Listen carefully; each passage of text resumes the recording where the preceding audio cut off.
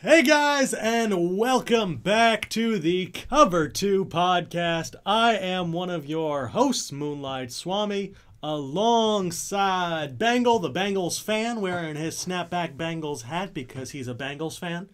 All three inaccurate statements. Did I say Maybe one three? of them was accurate. Yeah, I'm not sure. Maybe one. Not Maybe, sure. maybe two. Maybe two. I think one of them was certainly inaccurate. The others were questionable. Okay. Well, I can accept that. But I am wearing the Super Bowl Patriots hat because obviously I am a Jaguars fan. No, but we are live for episode number 9 of the Cover 2 podcast. How is everybody doing today? We have a very fun show where we're going to go over the postseason games that just occurred. Our thoughts, reactions, we'll be discussing the XFL, and we're also going to fix the Browns because we are as qualified as some of those people in the front office to make decisions on this matter, right? I think that's... Honestly. I mean, maybe not today for Bengal, but he'll get there. Regardless, we're going to go through all of this stuff. We're going to go through all of this stuff. Still trying to figure out this lighting issue. I look like I don't even know. You look like you're a very depressed soul today. Just my nose is sticking out. With a fuse box panel. Maybe I should upgrade my lighting setup. Yes, this podcast will be throughout the entire off season because there ain't no off season when it comes to football. We are always in season, even during the dead months of July when nothing is happening, because we can make stuff up.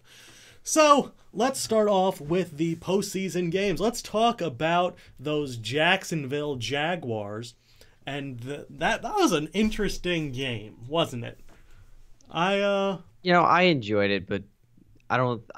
Even though I did take Jacksonville, I said New England would win it. How could you expect them not to? Yeah, I know you picked them just because you were riding the hot hand, and even though you didn't really believe it, you just wanted to pick them. But yeah, let's talk. They're just too good. Patriots are. Yeah. I will say one thing: the Jaguars did a pretty good job of limiting the ground game.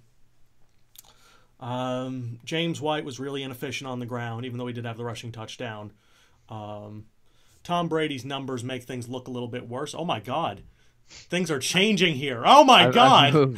I want to get this better. It's really bothering me. I'm watching this. I apologize for the change in scenery. But look, I have 3 different cameras on you right now, and this is just freaking me out. Because I have the Skype, I have the OBS, and then I have a mini Skype because it's stupid. So I just see 3 images of you flying across the screen. This is slightly better. Yes, that's much better, actually. With the lighting. Yes. So, Dion Lewis, 9 carries, 34 yards. One of them was for 18. The Jaguars did a pretty good job of bottling that up. But in all honesty, they really couldn't do much against Tom Brady the entire game. Even in man coverage in the first half, they pressured Tom Brady a total of 9 times on 42 dropbacks. Which, I mean, that's not acceptable. That's 21%. That is terrible for the team that was second in sacks in the league. Yes, they padded their stats against the terrible lines of the Texans and the Colts in 4 games, but it's a good group of players, one way or the other. Yeah, and Dante Fowler Jr. did get 2 sacks, but I mean, overall, did you hear Calais Campbell's name that entire game? Maybe and you hate to say it because he had such a productive season, even at 33, but I don't know. It's pretty deep in the season at that point for a 33-year-old, if that is his age, which I'm pretty sure that it is. He's 31. 31? Still. Really? Still. Yeah. Why do I feel like he's older? He didn't do a ton against Pittsburgh. He hadn't had a sack in a long time. If I'm looking at this correctly through on ESPN, the last game that he had a sack came against the Texans on December 17th, which means that he played 5 games without a sack. Not great numbers. After having 14.5 on the season against San Francisco, Tennessee, Buffalo, Pittsburgh, New England. That Interesting. he definitely was not impactful in the way that you'd expect him to be, the way that he's played this season and the way that they have played overall on that defensive front. But the run defense, I think that was pretty valuable. I think they did a good job there. But no pressure on Brady. He picked them apart. I personally thought the game plan was terrible offensively for a large portion of the game from New England. There were way too many swing screens and passes into the flats on third and short. I think it was just an ultra-conservative approach when they didn't need to be. If it was third and long, I get it. But third and 4, third and 3, doing these quick screens and swing passes and misdirection stuff, I mean, you could tell it wasn't going to work. It just... What'd you think about the way that they played in the first half versus the second half? Any notes from that game that caught your eye? It was closer for sure in the first half, and I thought they weren't really playing the New England Patriot brand football, if you will. And, Jacksonville was putting up points, and, the personnel of New England hasn't been as good as it has been in the past, on both sides of the ball. But they came out in the second half, in my opinion, and they kind of played that New England Patriot brand football, scored points when they needed to, stopped the Jaguars when they needed to, and obviously came out on top. You could say just barely, but I think that wasn't as close of a game as the score would indicate in the second half. Yeah, I think you're right. One thing to note, obviously, Rob Gronkowski was out for that entire second half with a concussion. Yeah. And Brady, statistically, over the course of his career, has been atrocious with Rob Gronkowski off the field in comparison to on it. It's not his bread and butter, and he was fantastic. He carved up the best secondary in football, without a shadow of a doubt. Whether they were playing cover 3, whether they were playing man-to-man, it really didn't matter. A.J. Boye, who came in as Bleacher Report's #1 graded corner this season, allowed 2 touchdowns to Antonio Brown. One of them he got beat pretty cleanly on. The other one was just a great play. But Brandon Cooks ate him alive in this game. Doesn't have the speed to compete, that type of receiver. He is a technician. He is not a speed guy. I was very surprised they didn't put Jalen Ramsey on Cooks, but I guess they wanted him on Hogan. I don't get that matchup. For someone who moves around as much as Jalen Ramsey does, I would have expected that. But you could just tell that when he was playing off coverage, that cushion was getting eaten up, and he was respecting the deep ball so much that the comeback was always open. Cook, 6 for 100. He did drop a perfectly placed touchdown against Barry Church, and Barry Church decided to celebrate after getting beat by about 4 or 5 steps, which would have been about a 45-yard touchdown. And Cooks dropped it, and he actually actively celebrated like a Madden character. But let's talk a little bit about Danny Amendola. He made a huge play. Huge play. He made huge plays. The Patriots always have one of those guys.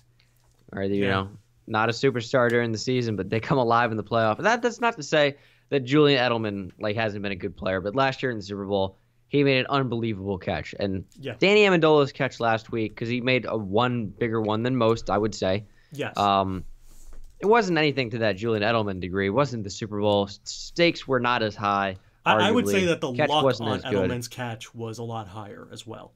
This was a lot more. Yeah, but that was a lot of concentration. I mean, if you really look at that play, that's fantastic from Julian Edelman. Yes, absolutely. And I'm going to let you talk here for a second.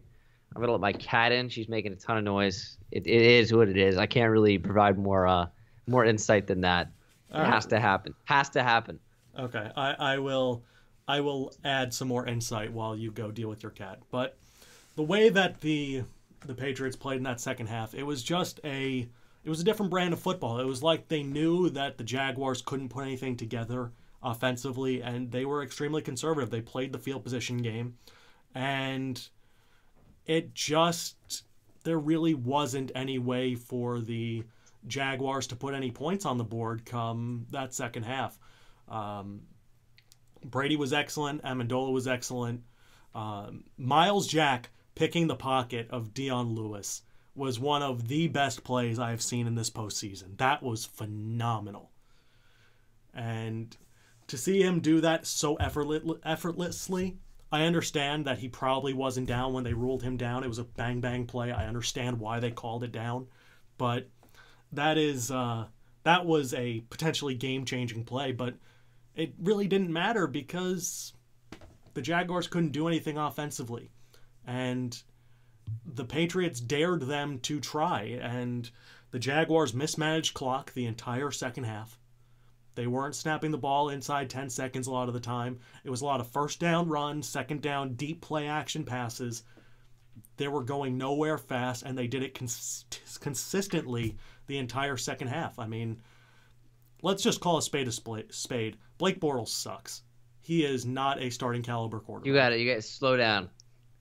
Blake Bortles might be the best quarterback we've seen for a while. That's what I'll say. For a while. Consistent talent. Poise. Poise is what it comes down to. Dude has so little poise. he makes you're discounting his abilities. He's got so much poise, pocket presence, awareness of the moment. He's tall. Hey, you know what else he knew? Throw the ball far-ish. Yep, he's tall. He can throw the ball far-ish. But Robbie is probably, in my opinion, the worst starting quarterback in the NFL this year. He's really. I guess you could consider the trio in Denver to be worse. I guess that would be the only grouping that I would say produced anyone worse. But because I don't think Paxton Lynch, Trevor Siemian, or Brock Osweiler have any redeeming qualities to them. I guess Siemian actually has poise. I'm trying to think. I would say I would take a Trevor Siemian first couple weeks of the season over Brock Osweiler. Not Brock Osweiler. Well, yes. Yeah, over Robbie. Yeah, I just think he limits the playbook too much. He doesn't have the physical tools. He has the poise. He has the aggressiveness. You know who has the physical tools? Josh Allen. Blake Bortles. Oh, he does too. Robbie. It's amazing that in that Steelers game, he literally would hit the top of his drop and then would immediately scramble. He wouldn't even bother looking downfield. Sounds like Johnny Manziel, Texas A&M. Yeah, that's how little confidence he had. And he actually admitted that he's not even a natural thrower, which that is... What does that mean? It means that he is someone who doesn't have a natural throwing motion. It doesn't just come easy. You see guys, these quarterbacks with over the top motion is unnatural in actual definition. Throwing a baseball is an unnatural motion. Yeah. Same thing with a football. Your arm's designed to go underhand. Yeah. So, but no one has a natural throwing motion. You see Rodgers, you see Newton, you see Lamar Jackson, you see those guys. They just flick their wrist and the ball comes off. But Bortles, it's such a long, extended motion. You can tell he's not comfortable. It's not something that just comes with ease to him, that he's obviously had to work on it. But you're not a good quarterback if that's the case. He's just not. And you're not good, you're great. And let's be honest, he limits that playbook so much. I mean, a real quarterback, they make that a real game. They might win that. There's no guarantee because New England plays it differently. But the way that Blake Bortles played in that game, he didn't play terribly for his own right, but you knew that he couldn't do anything for most of that game. And he put up some decent stats, but I mean, when you needed him, he was as expected. Let's transition over to that Minnesota-Philadelphia game real quick, because I don't want to talk about this for too long. I don't want to talk about it at all. I just want to just quickly say, my God, those Vikings were overmatched play calling wise. Keenum was under pressure. Really good. Keenum was under pressure 48% of the time. That's just, you're not doing anything. You can't do anything. One of his interceptions was tipped at the line. His arm was hit. Chris Long came off that left edge. Yeah, he hit both of his arms, which is really impressive. Foles looked excellent. He did. I remember on that flea flicker, he threw a touchdown to Torrey Smith, and that ball placement was perfect. It was magnifique. It was beautiful. But the Eagles took advantage of the aggressiveness of the Vikings. That's really all there is to it. They tried to blitz him a lot. He shredded their blitz.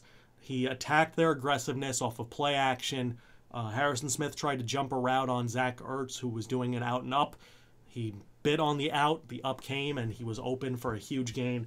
There was just nothing that the Vikings could do game plan-wise. They were outmatched from the get, and that's really it. I mean, Nick Foles looked good. There's no doubting that. But this is not the team that you're going to... This is not the team that we've seen all this season, and this is not the team that we're going to see moving forward, most likely. The attacking of the aggressive nature of the Vikings is not something that you can do against New England because they're not like that.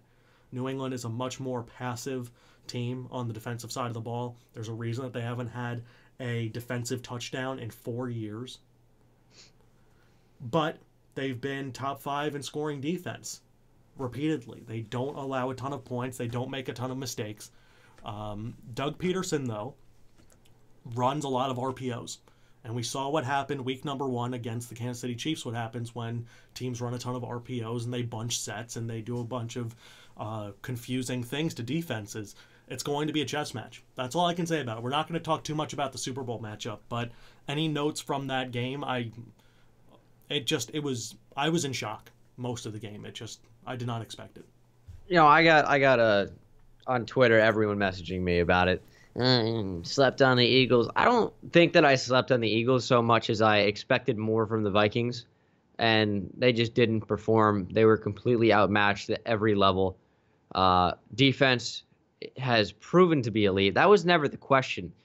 But really, what was the make or break in this game, aside from the great play calling from the Eagles, which it was very good, Nick Foles played like the 27 touchdowns to 2 interceptions Pro Bowl Nick Foles of a few years ago, maybe even more than a few at this point. Maybe we'll call it several.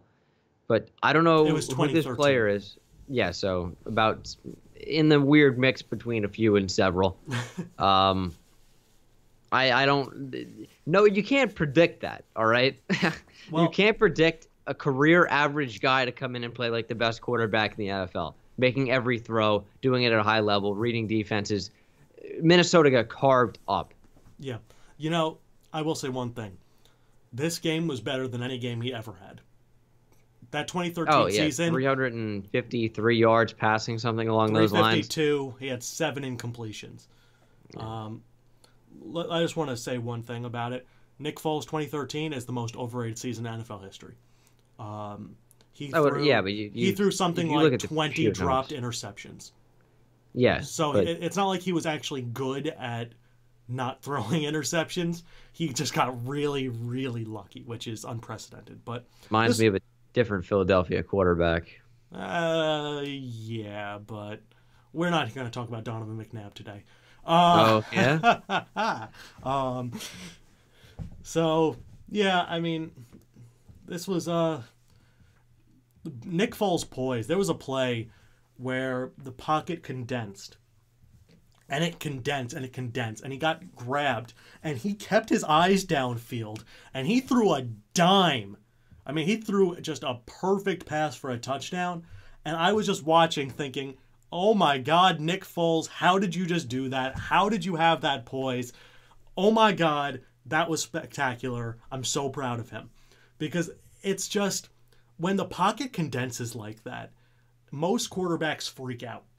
I mean, there was literally, he was surrounded with maybe a yard's worth of space in any direction. It was that tight. And he was getting grabbed. And he still had the poise to come out and fire a deep pass. Yeah, the Vikings' defensive line, I mean, they're not bad. And, you know, when you have the playmakers on that D-line the way that they do, Linval Joseph, Everson Griffin, being a few of them, Brian Robeson, Hook 'em Horns. But yeah, Danielle Hunter's another one. But yeah, they're going to collapse pockets. They are. But they didn't do it enough. And even when they did, as you just exclaimed, a collapsed pocket is only so much to a quarterback that doesn't care at all about it. Yeah. Made plays. And, I mean, there's nothing much else to say about that game, in my opinion. You know what that play reminded me of? What's that? Sam Bradford, week 1. the way that, because he was obviously the former Eagle, the way that he handled those condensed pockets and that pressure was very Sam Bradford-esque. And that's one of the reasons that I love Sam Bradford as a quarterback, is that he has that ability to just deal with pressure in a way that a lot of quarterbacks don't. It's part of the reason he gets injured, though. But that Vikings front, they could not generate enough pressure against that Eagles offensive line, which is why they blitzed so much, and the blitzes failed miserably. I think Foles was like 11 for 13 passing against the blitz for like 188 yards, something ridiculous like that. I mean, they threw a lot of quick stuff too. Yeah, and Minnesota didn't adapt. They never adapted. Yeah, their zone stayed the same, and they just weren't playing well. It was such a weird game. When you blitz against RPOs and you have one-on-one with blocking, you're in trouble. That's all there is to it. You have to play a little bit more conservative against that type of thing, because you're not going to stop them before the ball gets out. It doesn't happen. So that means that it's going to be an Eagles and Patriots Super Bowl. We're going to discuss that next week. For now, let's talk very briefly about the XFL. Very briefly, but yes. XFL is coming back. 2020. Vincent Kennedy McMahon announcement today. Vincent Kennedy McMahon. There you go. I wasn't going to put the effort into saying that. I'm a wrestling fan. Maybe a long time ago for me, but yes, at one point. So, yeah, 2020. It's I'm very conflicted on it. I think it could be cool. The ideas were, first off, that they'd like to get the games to about 2 hours in length. Try to cut out halftime. Try to cut down on penalties. No cheerleaders. No players who have any arrests on their record. The cheerleaders is the worst part. Well, yeah, that's definitely a downside.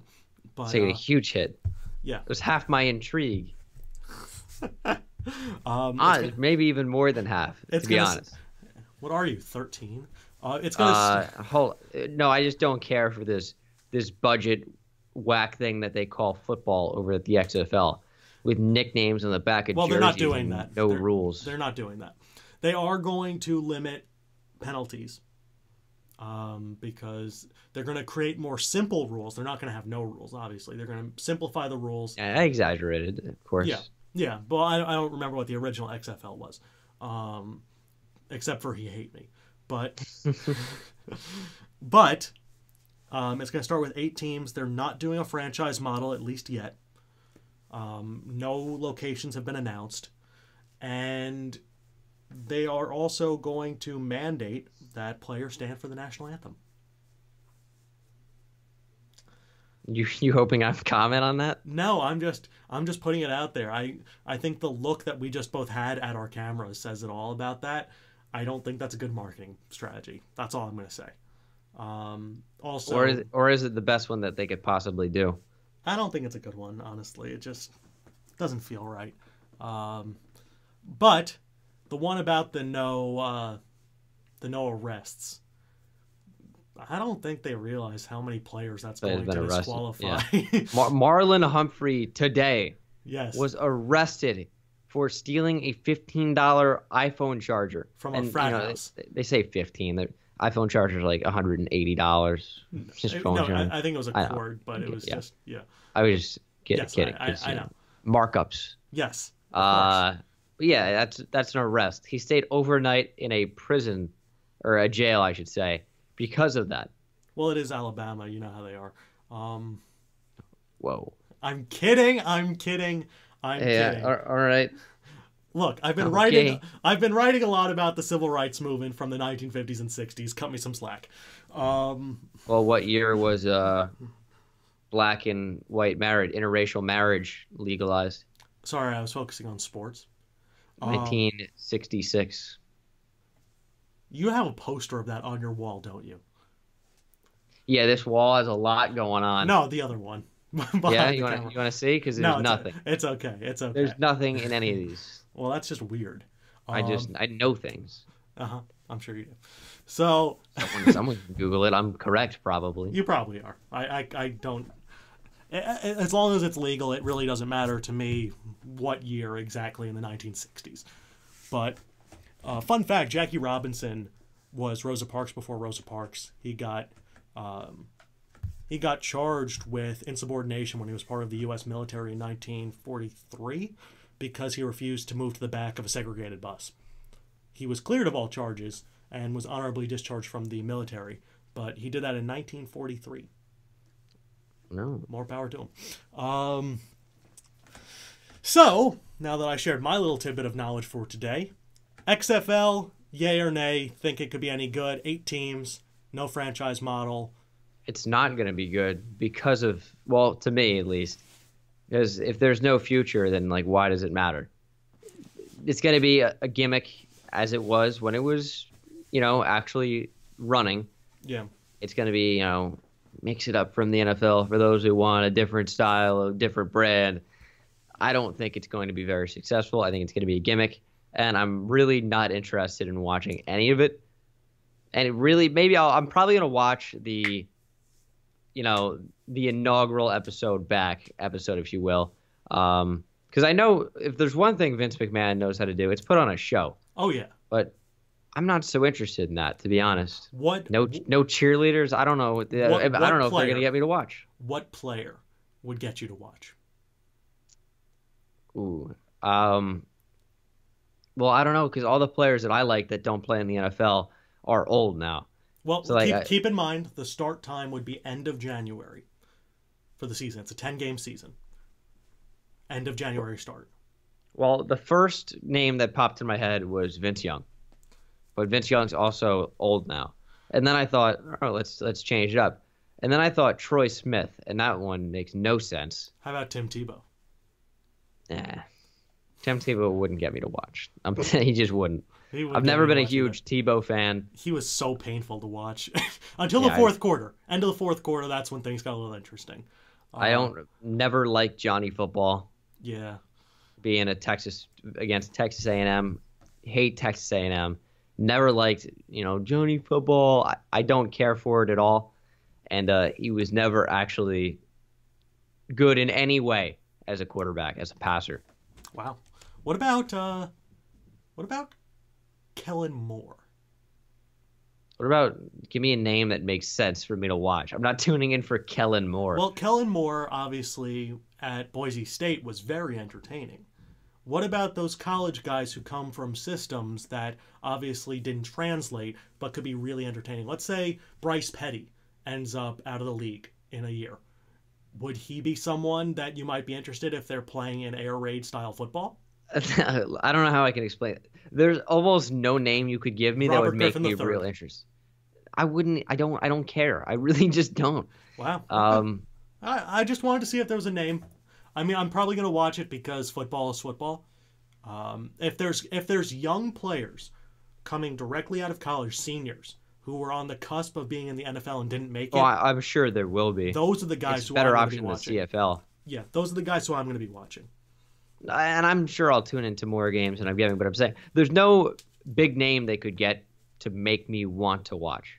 And I'm sure Johnny Manziel will be in it. I'm sure he will be. Calvin Johnson. For a brief stint. Yeah, Calvin Johnson is back to the XFL. Yes. That was his holdout. It wasn't because of injury or leaving the Lions. It was he knew about the XFL and he wanted to be on a team and he wanted to be fresh for his comeback, despite doctors saying you can't play in the NFL anymore. Well, yeah, because he didn't say anything about the XFL. Exactly. Loopholes. Let's move on from this ridiculous topic. It'll be interesting to see. There's 2 years. We'll see what happens between now and 2020. But I think we should put our GM caps on. I'll spin my... well, actually, I'll probably keep my AFC North hat right where it is, considering the team that we're addressing at this moment. I spun mine around, so I put my GM cap on. Fair. As we are going to be fixing the Cleveland Browns today. The Cleveland Browns have 2 picks in the first round in the top 5 picks. They have, what did they say, 4 picks in the top 40? Let's get a full rundown. 4 picks in the top 35. They have 33. They have 36. 33, 36, 1, and 4. as of right now because they have the Texans' first rounder and second rounder, their own first and second rounder. It's going to be really interesting.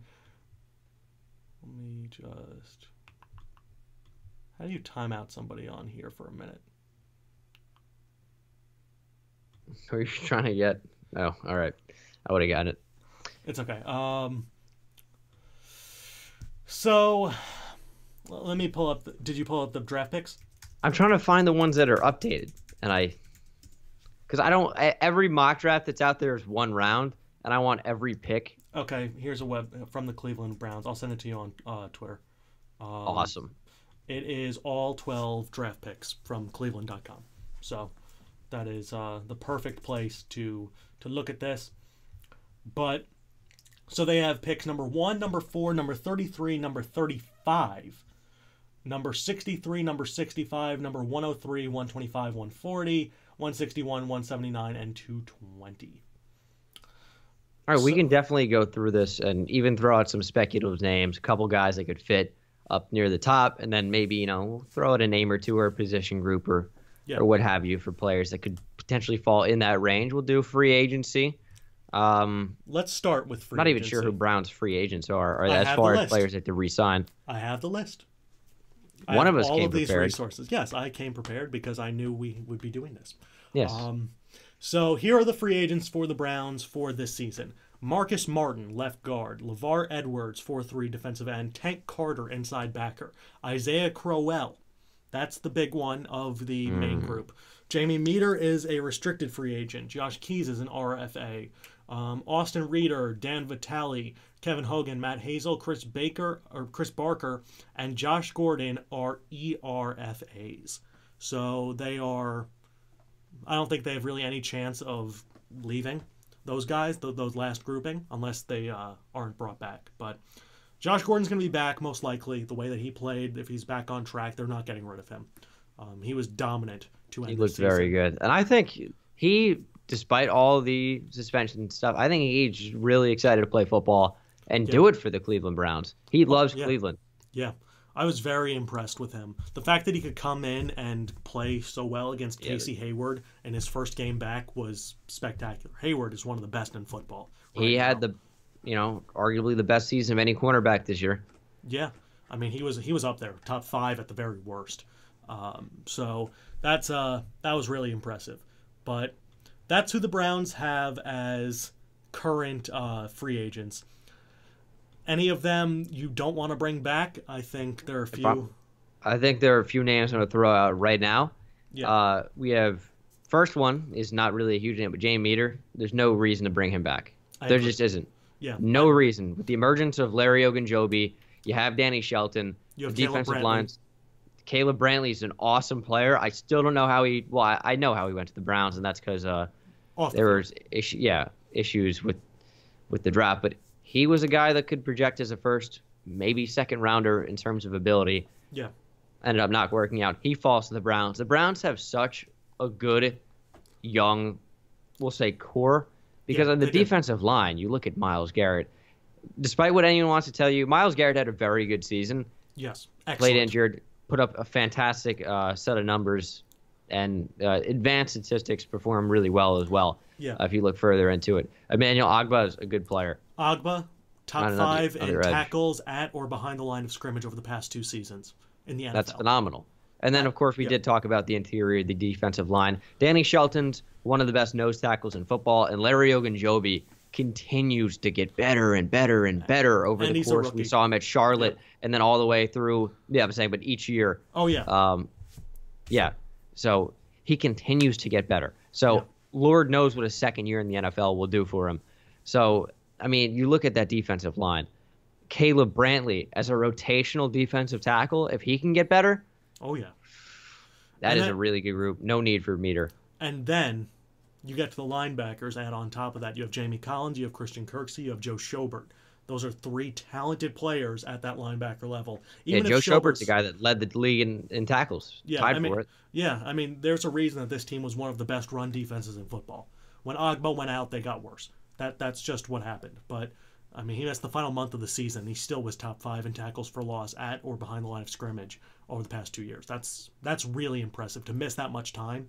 Even a month, it's still, you'd think someone would have eclipsed him, but no one was able to. That's how dominant he's been in his first 2 seasons. Sack numbers aren't there, but with those linebackers, Collins, he's a chess piece.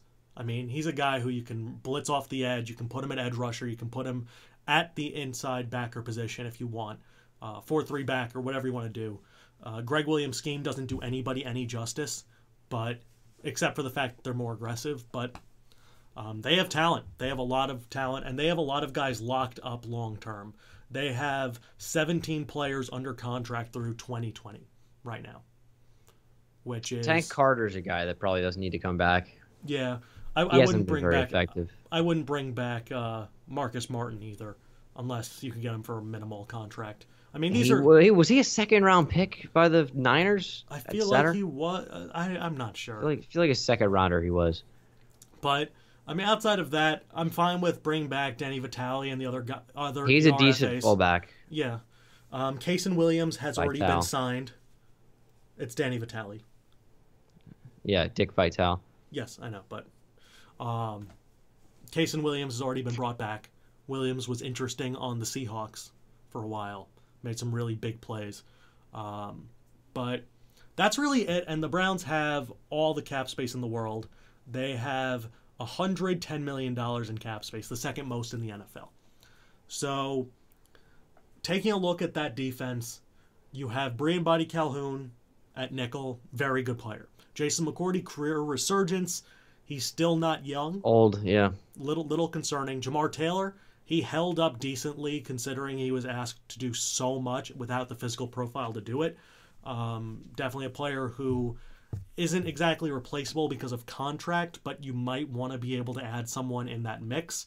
Safety is a disaster with the way that they use Jabril Peppers. But Derrick Kindred had a decent season. Kindred was excellent in run defense, and he was an abomination in coverage. God, he was terrible. Gotta play more in the box. Every single play I saw from Kindred when he was in coverage was a touchdown.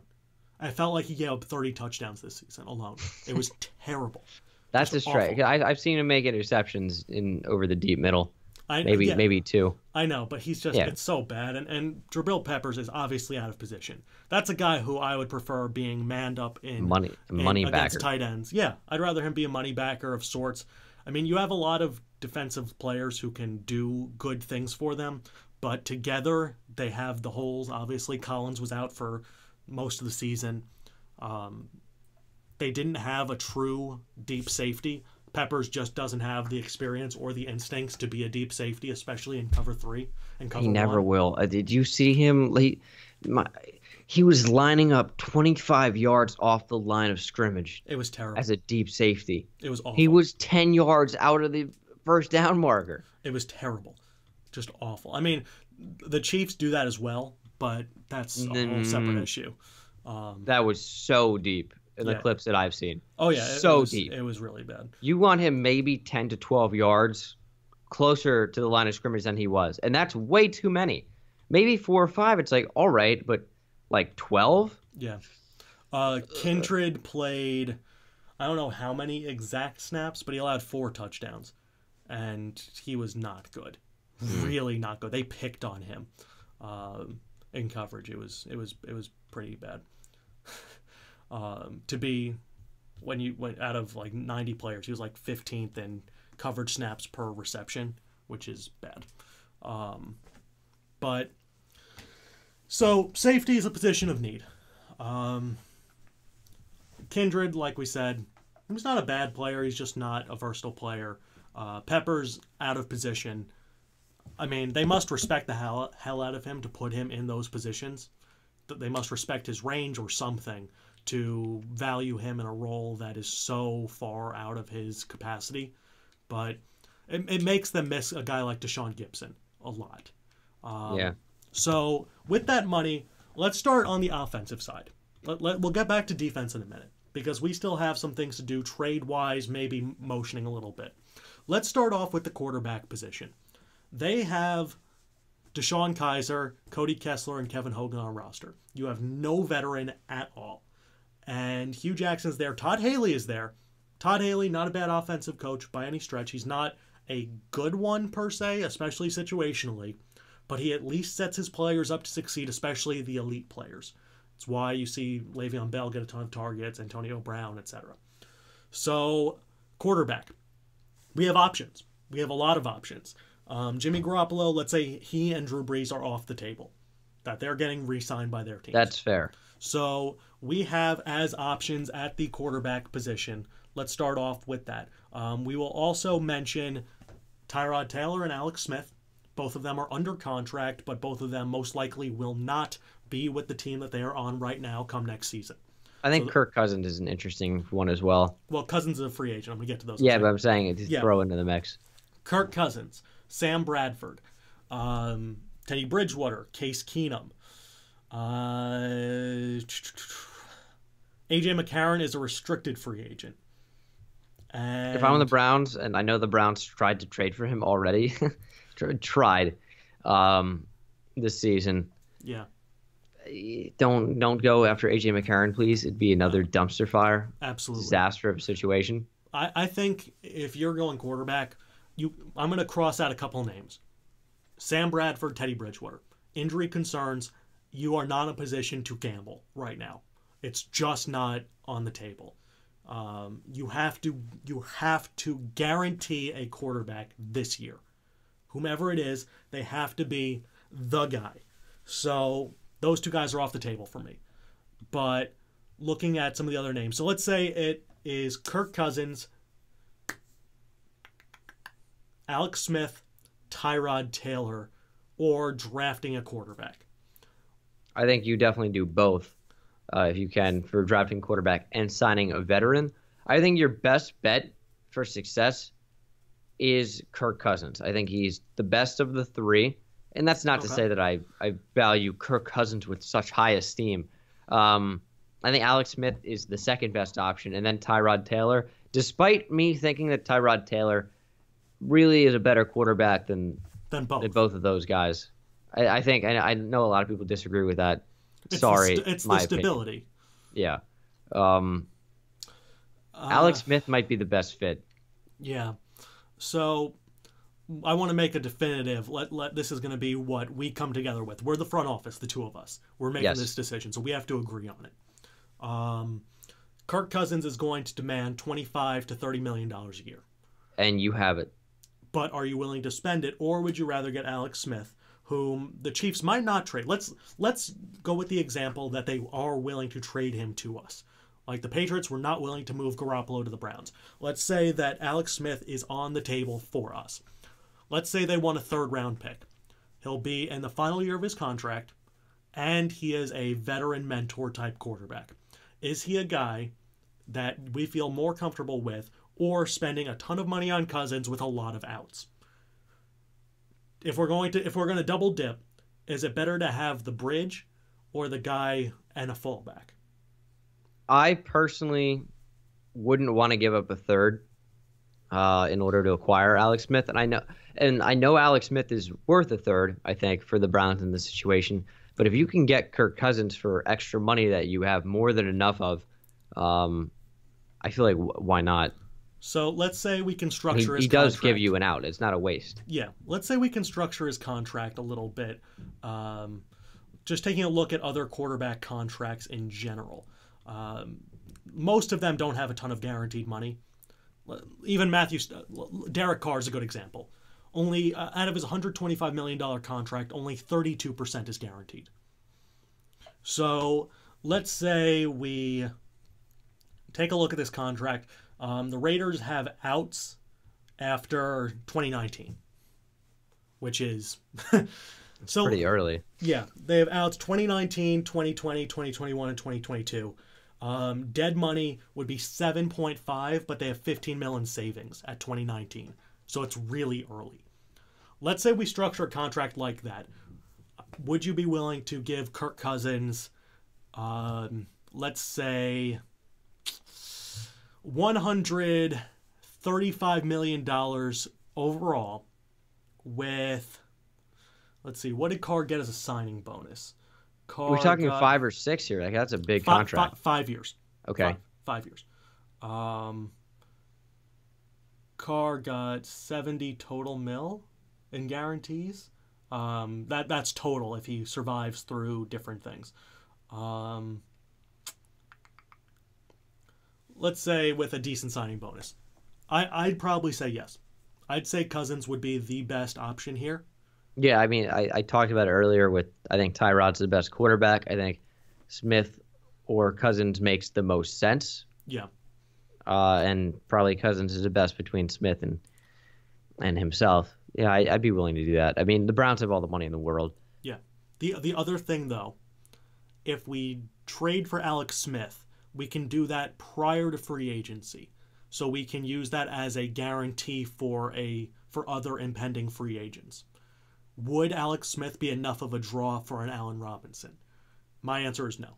I don't think so at all. But I think Kirk Cousins definitely could be. Yes, and I think Absolutely could be. I think if we're putting it out there, out of all the teams, we're the ones who could offer the most money.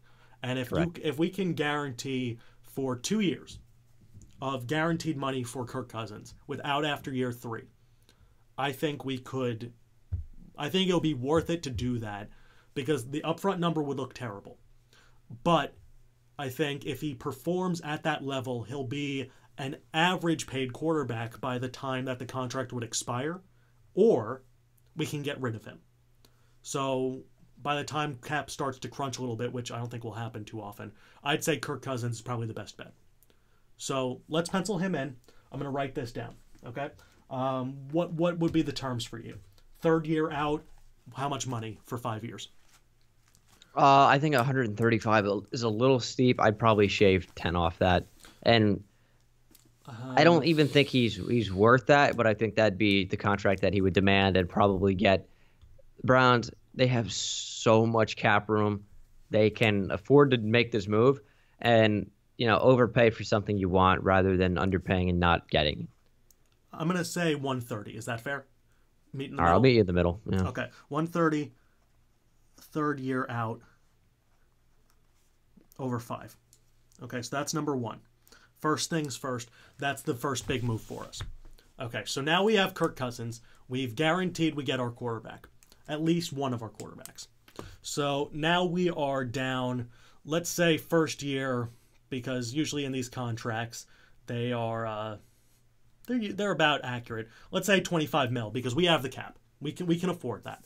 We come in right now. We've signed Kirk Cousins. We have, let's see, that would be 85 mil in cap space left.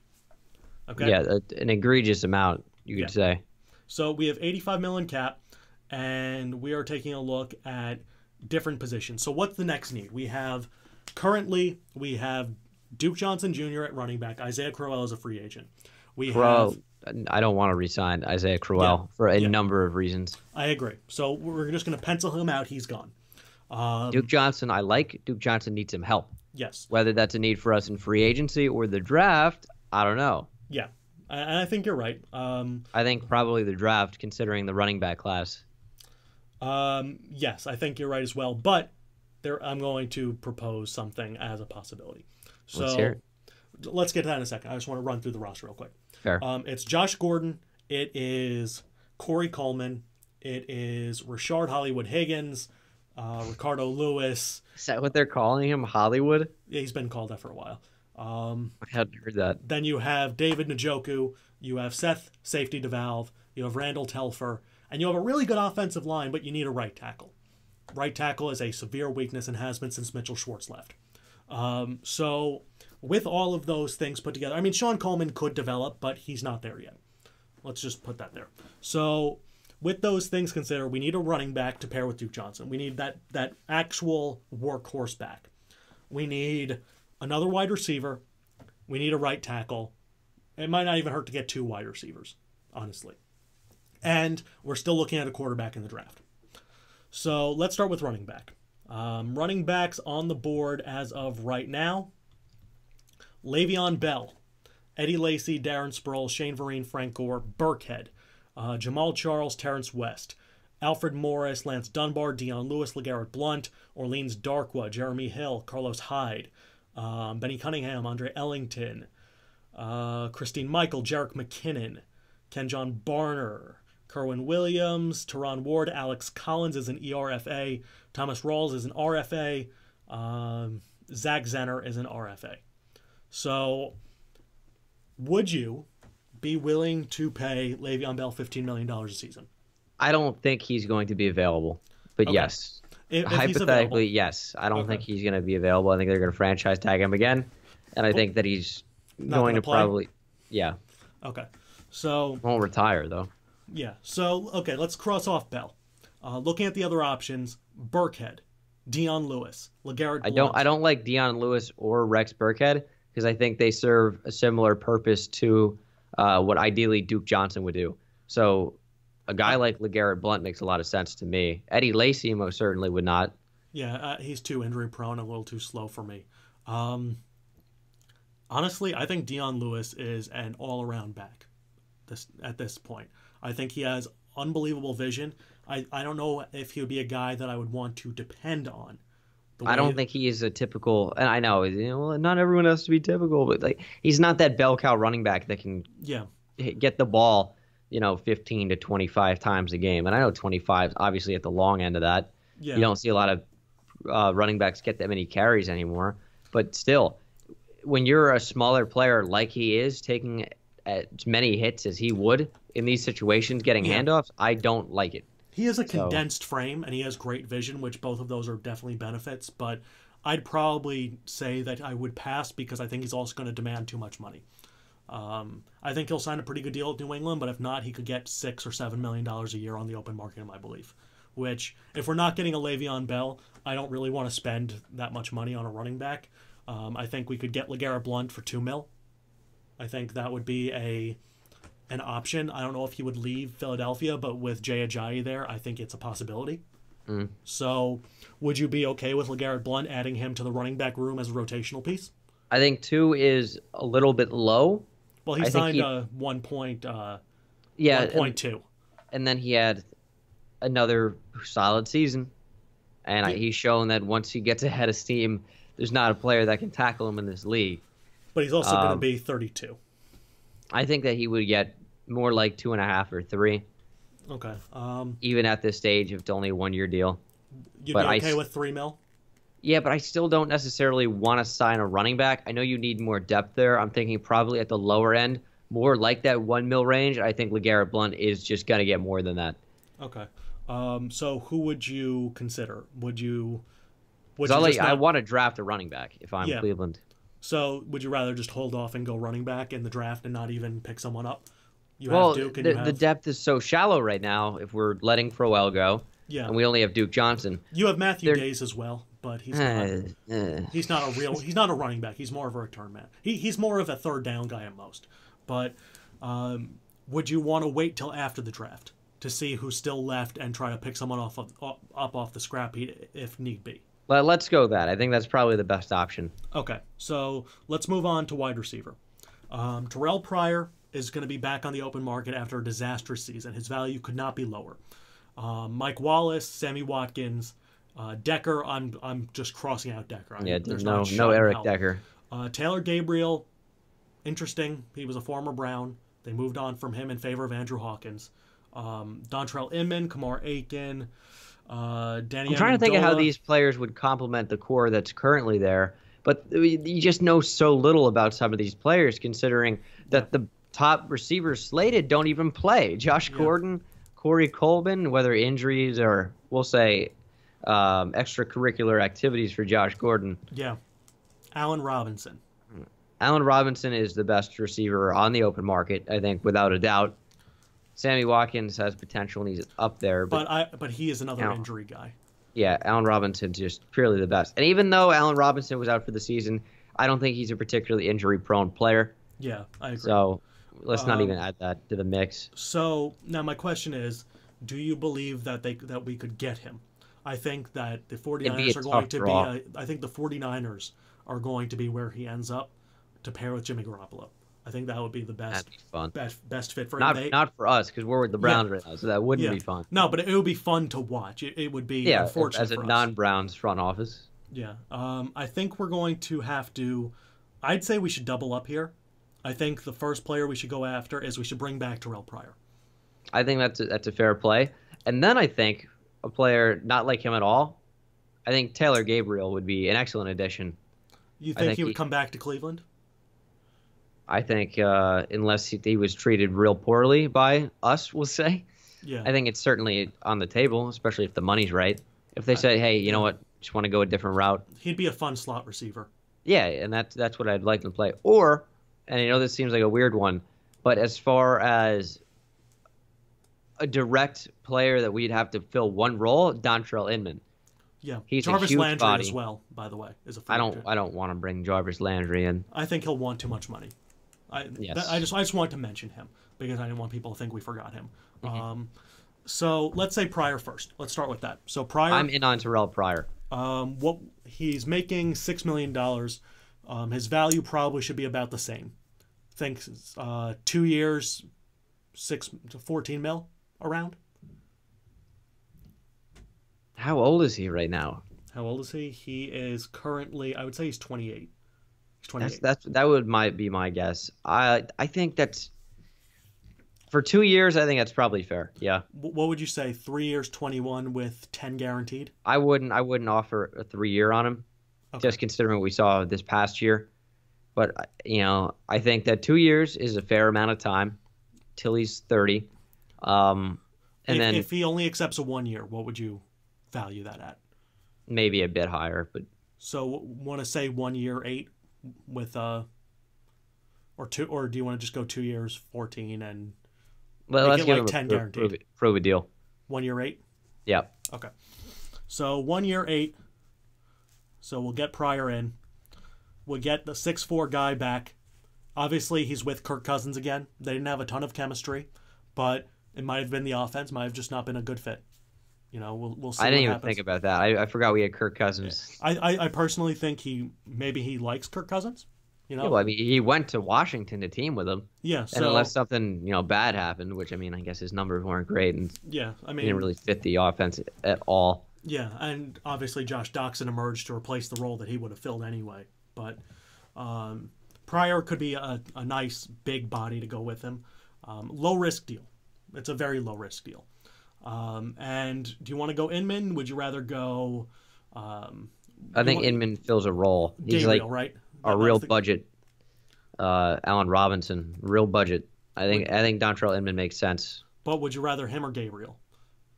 Because we already have Gordon. Yeah. So Gabriel would be a fourth move piece for us. That's probably not a bad option. You brought up a good point that I didn't think about, which is would he go back to the Browns?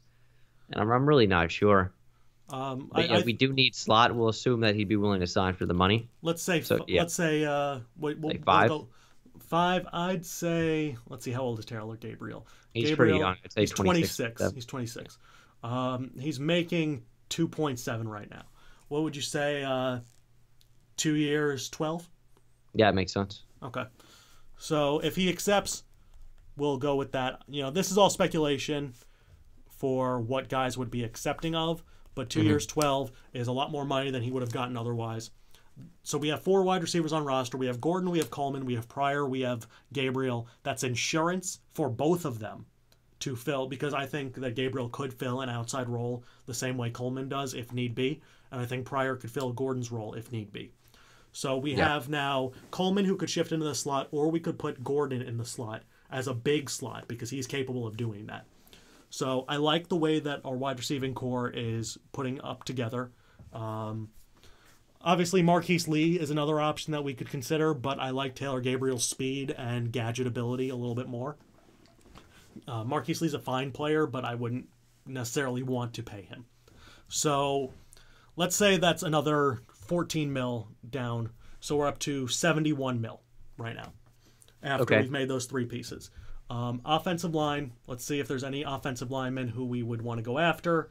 We want to sign a tackle, no one on the defensive line, potentially a linebacker, and then a safety. Yeah. I think let's not splurge in free agency, even though we kind of already have to a degree, but necessary. I don't really see any right tackles worth anything. Donald Stevenson, Andre Smith, Chris Clark, Bruno Giacomini, Gilliam, Byron Bell, Cameron Fleming. It's a lot of players past their prime. Yeah, or Fleming, which is not great. Solder is an option, but he's left tackle, and I wouldn't want to move him at this point in his career. No one else really fits the bill. I think we could live with Sean Coleman as of right now. We Yeah. could always draft an offensive tackle in the draft in the second round. We have the pieces for it. So let's go to the defensive side. We're happy with our tight ends, right? DeValve, Njoku, Telfer. We're good with them? Yeah, that's fine. That's a fine group. So let's go to the defensive side. No down linemen really on the radar. Linebackers, do you want to look at 4-3 outside backers, inside backers? Yeah, let's check that out. Okay. Let's see. Derek Johnson, Posluszny, Minter, Whitehead, Bradham, Rolando McClain. These are not guys who I'm feeling very confident about. I would Nigel Bradham's an interesting one, and despite his yearly gun charge, he's a really good player. He is a really good player, but I don't think we have Collins, we have Schobert, we have Kirksey. I don't know how good Joe Schobert actually is, because I know he led the league in tackles. I'm not a huge fan of that stat. It is valuable. I don't think he played particularly well, though. And I know that seems weird to people, but yeah. Well, here's a tackles player doesn't mean playing well. Here's a player I would consider. Honestly, at this point, I would like a coverage linebacker more than anything, and I think you could put Jabril Peppers into the box to fill that role if need be. Just as a thought. Put Kindred at strong safety, keep him there, and you go with a guy like Peppers as a money backer in that defensive front. You have to just move this system around a little bit. But I think that could be something that's possible. We obviously saw that Greg Williams used Mark Barron in that role. So what would you say? Do you think it might not be worth going after a linebacker with that in mind? That's definitely a fair statement. Avery Williamson, by the way, is the guy who I was looking at as a potential. That's another fun player. I wasn't aware that he was he's impending a UFA. free agent. UFA. Okay. So we could definitely. Yeah. I think we could have a discussion about him, but I don't think it's a priority right now. Let's look at safety first. That's fair. We'll look at corner as well. Corner and safety. So corner, obviously, Trumaine Johnson. He fit very well. I'm not willing to pay him. He commands way too much money for I have no idea why. That's he's a decent player, but he gets so much, and I really don't know what he's earned to make that money. Okay, that's fair. Or what he's done to earn that. For a scheme that requires very demanding physical capabilities, he's certainly he's like what 6'2", something like that. Well, no, I mean from a speed perspective, you need to be able to have great change of direction in this type of scheme because you have to play a lot of off coverage. You have to be put in a lot of cushion situations and have the physical profile, have those open hips. Morris Claiborne, Malcolm Butler, Kyle Fuller. I don't think Fuller's going to leave. I can't see it. He's going to get paid big money, and he's a really good player. Malcolm Butler's kind of a fun one. He is, but I'm afraid that he's going to want too much. I'm not willing to pay him $12 million a year. Yeah. Morris Claiborne could be an interesting one. Claiborne had a really good year. I don't like Mo Claiborne. His first part of his career up until last, and I guess this year, was so bad. I know, but the past 2 years have been really good. I don't want to bank. Maybe a small deal in terms of years. He signed a $4.7 million a year. That's what he had with the Jets this year. Would you be willing to?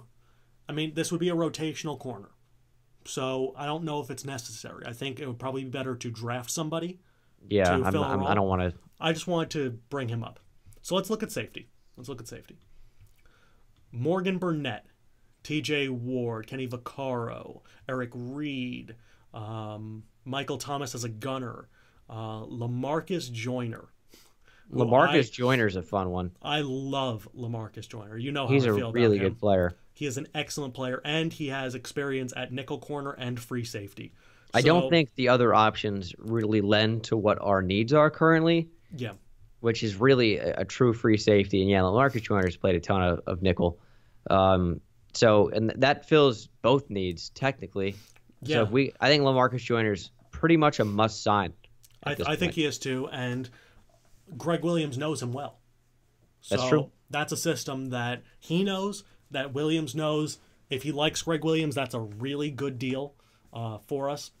I'm going to say, what would you be willing to pay? Average per year, based on his play. Worth probably at least 6, unfortunately.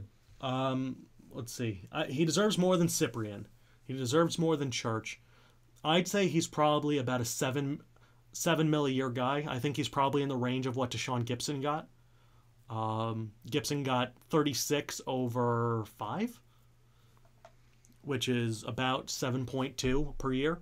Let's offer him the same exact contract. Another young player. I'd say we offer him a little bit more. Let's offer him 38 over 5. Okay. Just to show that we care more about him than we would have for Deshaun Gibson. Tony Jefferson was a guy who we had considered in the past, but he opted to sign with the Ravens. So that was a whole separate issue. But so number 4, Joyner fills the role of free safety and also serves as another nickel corner if need be. You can use him as a movable chess piece. And I'm going to say for him, he's going to be a guy 38 over 5. Okay. So that puts us down to about 65 mil right now, which is still plenty. Still plenty. I don't think we need to go after anybody else in free agency. I'm probably under that same agreement. I think we addressed positions, ton of draft picks. Yes. Time to get some of those players involved. Yes. So we have the draft picks that we need, that we can do that sort of thing. Joyner is fantastic, being the free safety. He has the range. He has the capability. I really like his fit for this team. So moving on into the draft, I think let's just go over the needs real quick. We've addressed quarterback, but quarterback is still a need, even with Kirk Cousins. Yes. Although I'm not sure I would take one with the first overall pick still. I think there's definitely a conversation for that. Running back, I think for sure, definitely still a need. I think we could definitely draft a wide receiver. Right tackle. In this draft, right tackle for sure. And then strong safety is still an issue.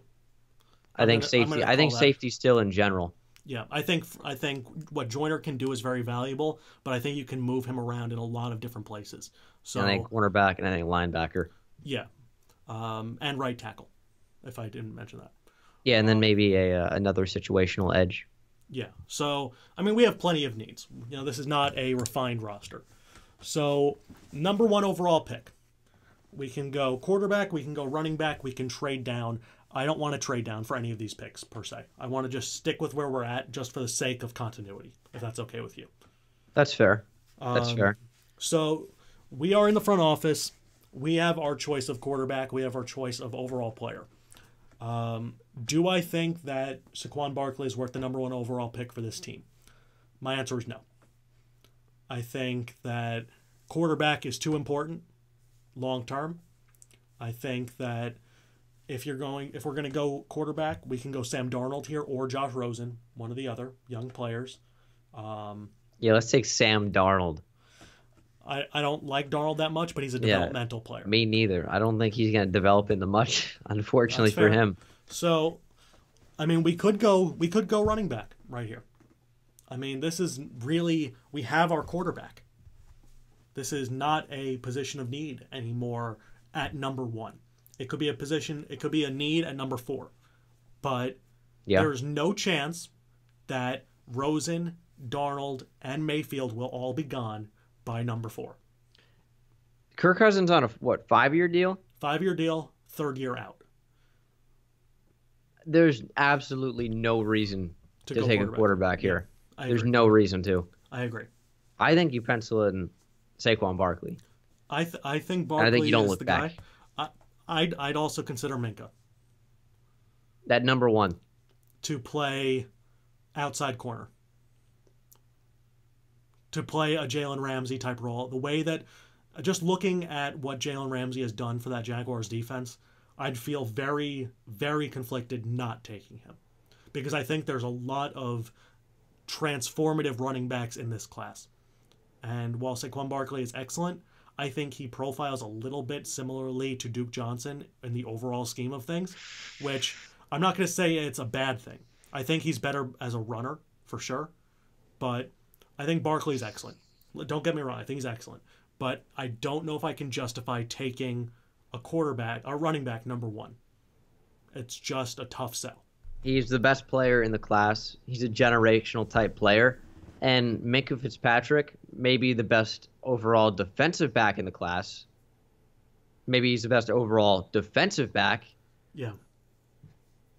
Yeah, there are debatably better outside corner options than to take a potential better safety fit. And he could play strong safety, maybe. Even though maybe that's Derrick Kindred, maybe that's somebody else.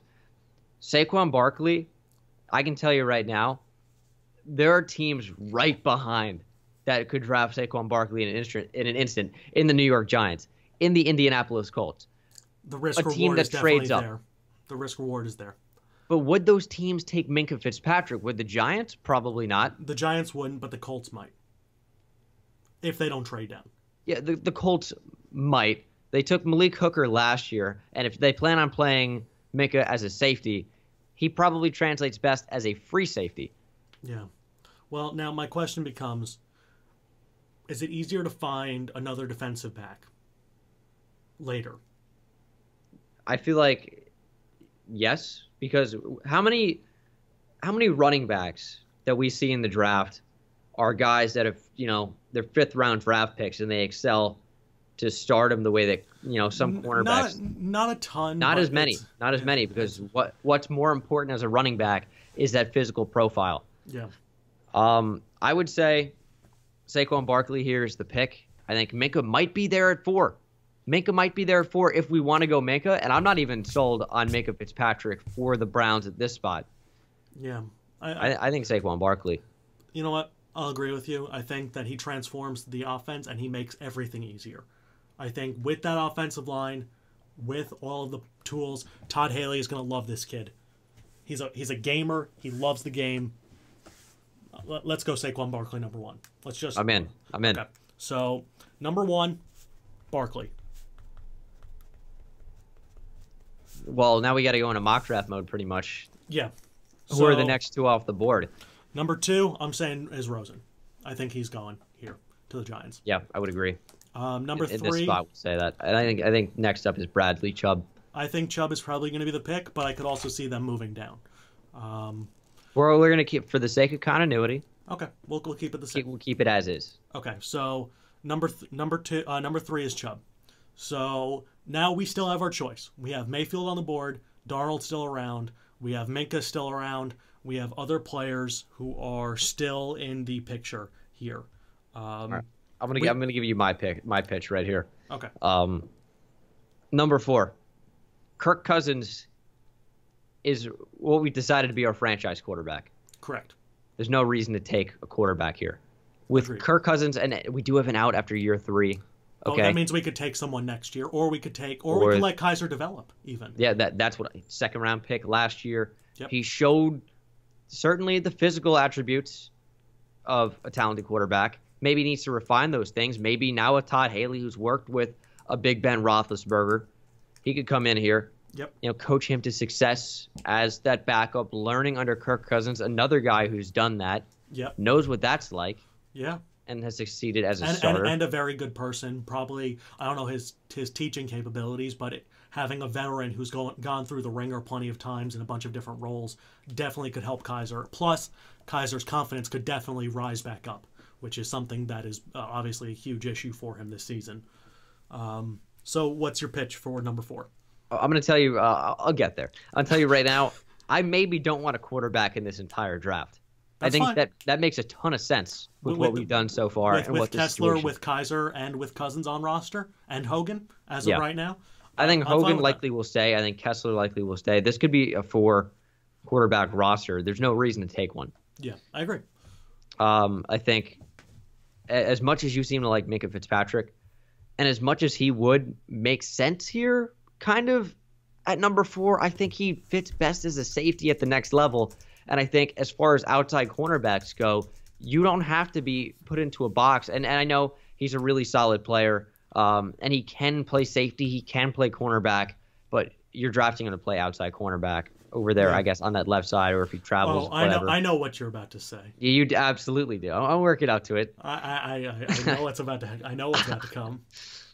Why would you not take the best defensive player in the draft to lead your defense? We've seen the San Francisco 49ers do the same thing and build the most successful defense in the NFL over that time period, arguably, at least in terms of the front seven, with Patrick Willis, with Navarro Bowman. You take Roquan Smith, the best defensive player in the draft, all over the field middle linebacker. He is a coverage guy with excellent strength, instincts. Coverage fluidity, instincts, team leadership, box-to-box range as a linebacker. And he has no red flags. Absolutely none. Here's a guy that you look at, and you don't say, all right, what was the problem with Reuben Foster last year? It's off-the-field concerns and maybe tackling technique. And the fact that he doesn't know any X's and O's. That's true. With Roquan Smith, he's out there telling other players what to do. He's out there making the plays. He's got excellent tackling for him, in my opinion. Again, box to box, fluid in coverage. This is a guy that can do it all. No off the field stuff. You don't look at him and say, all right, here's a real weakness of his. Everything he does at a high level, he's the best defensive player in the draft over Bradley Chubb, over Minkah Fitzpatrick, over anyone else you can think of. It's Roquan Smith at number 4 to transform this defense, take it from, already a top run defense to make it even better. But now they can cover more. Yeah. And Kirksey, too, being able to be healthy and company, that'll help with coverage as well. But Roquan will transform that defense. I agree. I'm on board. I'm on board with Roquan at number 4. All right, let's pencil him in. I love the way this team is shaping up. Because it looks really, really good. Leaders everywhere. And now, guess what team also has 3 top picks? Well, I will say 2 top picks in the second round, and then still a somewhat high pick at 63 overall. So let's scroll down a little bit. Let's say guys are going here left and right. What's a next position of need? I think we need to go defensive back. I think we need to address outside cornerback, probably. Yes. Outside corners, anyone who you would have in mind that would still be there? I think that maybe 2 will go in the first round. This isn't an especially talented cornerback class as far as I've seen. Yeah. And I think on the board right now could be a Dante Jackson out of LSU. He's a guy that jumps to mind for me. Mike Hughes out of UCF was a good player. Isaiah I think maybe Oliver, Colorado. That's another one. I think I would want to add some height into that secondary because LaMarcus Joyner, and he's at safety. He's a smaller guy. Brand Buddy Calhoun's a guy who's got some size. Jason McCourty's not going to be there forever. Yeah. But if we can really work with this physical blend, get the guys with a height, speed. I think Carlton Davis out of Auburn makes a ton of sense here. Yeah. He's a guy 6'1", has decent speed. I'm a big fan of his. Change of direction is so big in this scheme. If he can do that at a high level, then I'm on board. So, okay. Who would you say? Because I haven't gotten a chance to look too deep into this. I know that we're going corner, but let's just, we don't need to pick specific players because it's really only speculation at this point. Let's give a couple of options here then.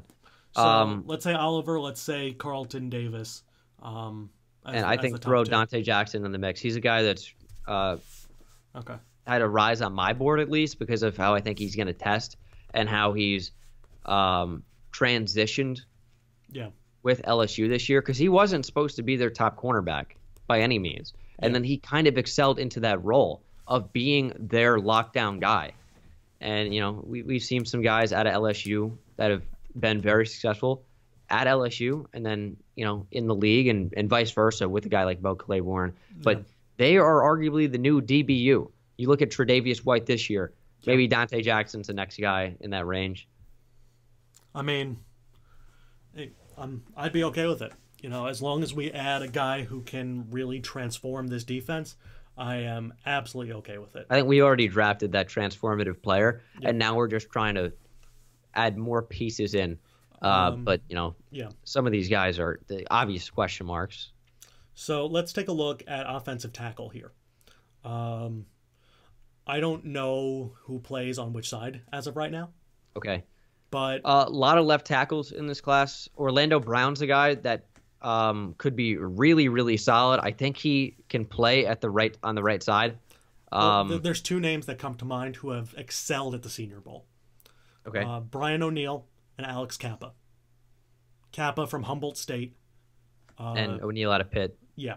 Both of those guys have dominated so far at the Senior Bowl. And then two guys on the edge who I would definitely consider in this spot are going to be, of course, Dorrance Armstrong Jr. Okay. and Okoronkwo. I was going to say Obo Okoronkwo as well. I'm a huge Obanaya Okoronkwo guy. Watched him terrorize teams in the Big 12. I'm a Big 12 guy. Yeah. Love Texas. But that's a player, when you watch Oklahoma, you're like, wow, he's not getting the hype that he deserves, but he is all over the place at edge. Yeah. I think you can have a NASCAR package with someone like him. You can move Garrett inside on third down, put Okoronkwo on the edge, and just go to town on third down. I think it's a really interesting situation because Dorrance Armstrong Jr., he's a guy that had excellent pass rush productivity 2 years ago, and he was awesome at stopping the run.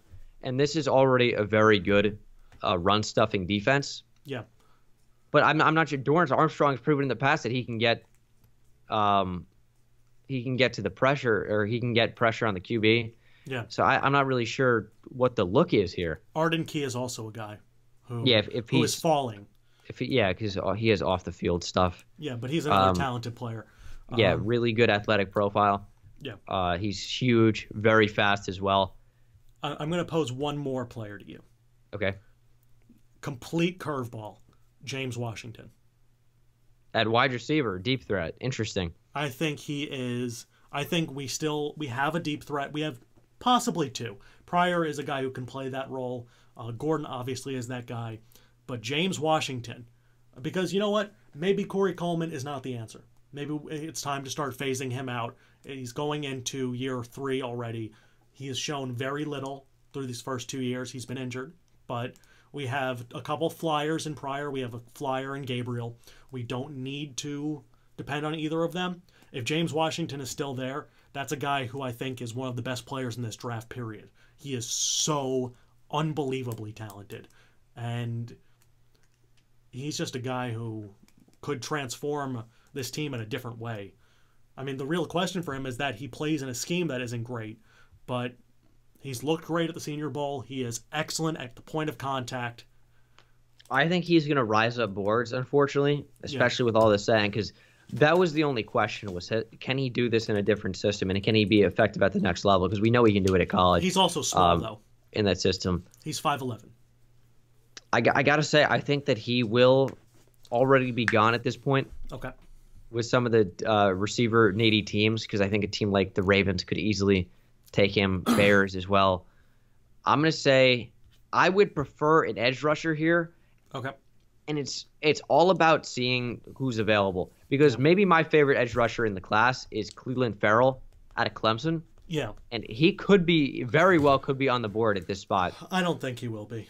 I don't think so either, but whether it be Armstrong or Key or Hercules Matafa or Okoronkwo or, I mean, even Davenport, he's a little raw. I don't know if I would take him this high at all. He has not looked good against higher level competition, so that's an issue. But want to just pencil in edge at 35 and move on? All right, let's do that. Okay, because we're running a little late. Okay. I didn't even realize the time. Having so much fun with the Browns. Yeah, so let's go with the last second rounder, and then we'll just speculate a little bit. I think here we have to go offensive line. Yes. So let's say right tackle or offensive tackle, because we still need a Joe Thomas potential replacement as well on roster. And I am not sold on Spencer Durango as anything. So you okay with that? Yeah. Okay. So 63 goes OT. And 65, I think we need to go safety. Okay, I'm not really all too familiar with the safety class as far as, like, I have some names in mind, but, I don't know who's going to be there. I know a guy that I've talked a lot about that would fill a very big need, who could be available in this range. Deshaun Elliott out of Texas. I mean, that he would be excellent. He would be an excellent pick. I mean, he might fill be exactly what they need. He might end up being a first round pick at some point. So I don't know if he'll be there. He could be. I've seen a lot of places project him as a round 2. But you know what? They need a playmaker. So I'm okay putting at 65 Deshaun Elliott, and I'm okay if we take him at 63 instead. He's a guy that could be, or that very well could be on the board. It makes sense to include him. Yeah, Deshaun Elliott or a safety. Deshaun Elliott plays safety. You mean tackle? No, or a safety as a different safety. Oh, okay. Yeah, so I think he would be the guy who I would be more comfortable with at that position. Armani Watts, I think, is going to go a little too high. Kazir White, guys like that, I think they're going to be going a little bit higher. But if Elliott's there, I think we have to pull the trigger. Yeah. So the way that this would round out, let's just say we have rounded things out. Okay, we've gone through our picks. At this point, we're getting filler a little bit. We're heading into the 4th round of things. Let's just go position groups at this point. Yeah, so let's say we're going to get some extra depth on the offensive line, maybe another wide receiver into the mix. We might double dip on running back. I would go with another running back, considering how deep this class is, because you got a guy. You have multiple guys. Akram Wadley could be here. Kerryon Johnson, I'm a big fan of. Yeah, I mean, there's a lot of players. Ronald Jones is on the board. Maybe you go him. I think Jones will be much higher, honestly. Yeah. But I mean, there's a ton of talent at this position. Nick Chubb could be a guy who falls because of the injury history. So could Sony Michel. I think Michel's going to rise at the combine. Yeah, he's going to run a really fast time. He might be the second best running back in this class. Yeah. That's saying a lot. I still have Darius Geis there. Yeah, I'm a big Darius Geis guy. Yeah, he's going to be another guy as a first rounder. I mean, it wouldn't hurt to go after a guy who could be a more of a scat back, just if we wanted to use Duke Johnson at wide receiver at some point, have another receiving back in the mix, because Duke Johnson is so versatile. But you know what? Saquon Barkley's the type of guy who can do that as well. So yeah, I mean, Saquon can really do it all. So yeah, so we could go Ballage here if he's falling. We could really go a lot of different places. We don't need to do specifics. Many different avenues. Basically, we're going to want an extra wide receiver, an extra running back, some interior offensive line depth, and maybe some defensive interior depth at some point. But basically, that's going to wrap up our off season. So let's kind of roll right through it.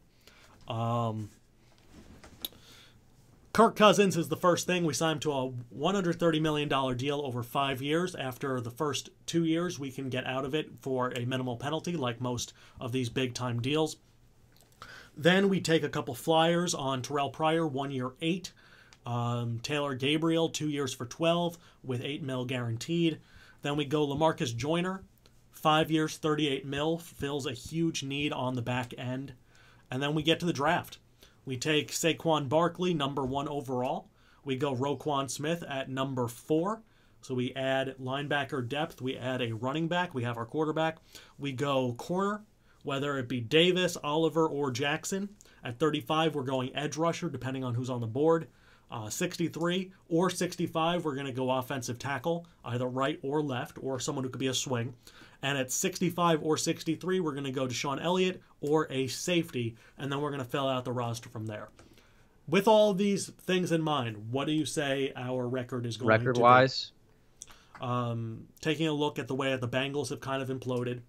The way the Ravens continue to age and not well. And the Steelers with Shazier question marks, obviously, with Bell potentially sitting out or gone, with no Todd Haley. What do you think? What do you think we could do, and what's our ceiling? I gotta tell, this is maybe not a team that wins the division. This is a team that's gonna put in a damn good fight.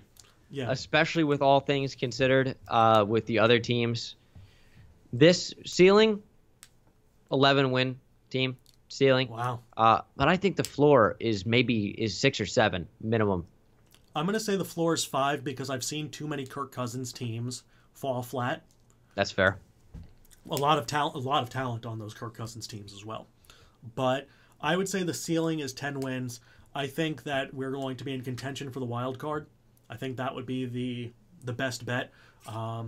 This team could do a turnaround like the Rams did, because it's not impossible. The Rams obviously still have a lot of holes in a lot of places, but they still managed to win a ton of games because of a good offensive mind and a quarterback who could execute and a star running back.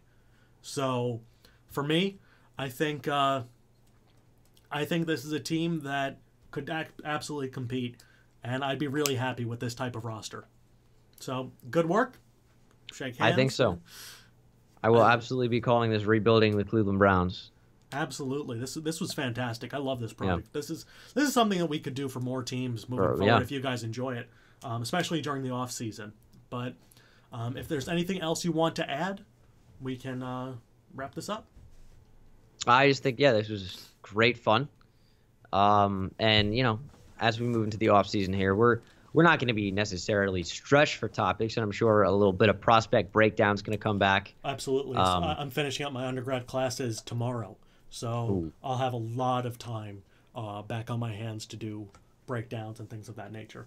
So we'll see more of it for sure. Yes. So content as we move into the off season is ramping up, if anything. So stay on the lookout. If you don't watch it every week, you'd better start. It's a lot of fun. Absolutely. Make sure to go check us out on SoundCloud and iTunes because, well, we're on both. Might as well. We'll listen to it on both. See if the sound quality over the hour and a half is better on one or the other. Just listen to all of it. And let us know exactly 75% into the video if the sound quality is better on one or the other.